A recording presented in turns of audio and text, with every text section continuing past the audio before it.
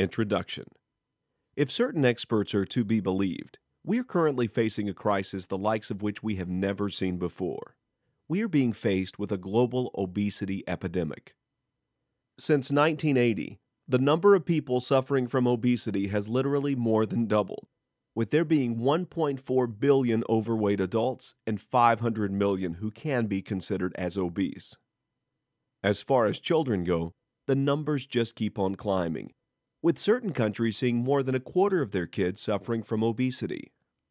Long story short, if things keep on going the way they do, then in a few decades most of the world's population will be obese. If, of course, we survive that long. In order to fight this great plague, it is important what it stems from. Just like with any huge problem, there are numerous causes in play here.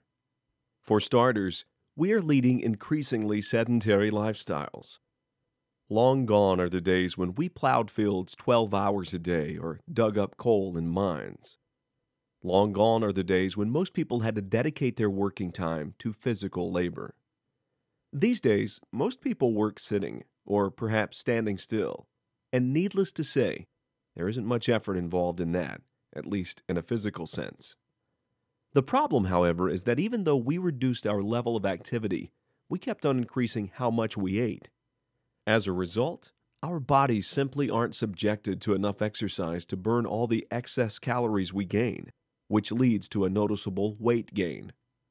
However, a lack of exercising coupled with overeating is not the only source of this problem. Another cause for what we are observing today can be traced to economic fluctuations in regards to food prices. As it happens, in most cases, the cheaper a food is, the more filling and unhealthy it is. More specifically, the fast food industry is being referenced. Junk food restaurants have established themselves in countless poorer countries and economically disadvantaged areas, providing people with cheap and fattening alternatives that allow them to save money.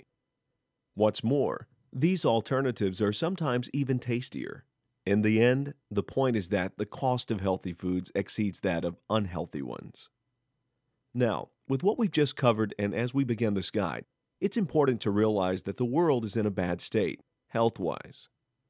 But you don't have to accept what is happening in society. You are about to learn the 7 keys to transform your body, and quite literally, it will transform your life. So dive in, read, absorb, and put into practice exactly what you learn here and see the change happen. You have the power in your hands to change your health and live the life you want to. Rest assured that in the end, your body will thank you for it.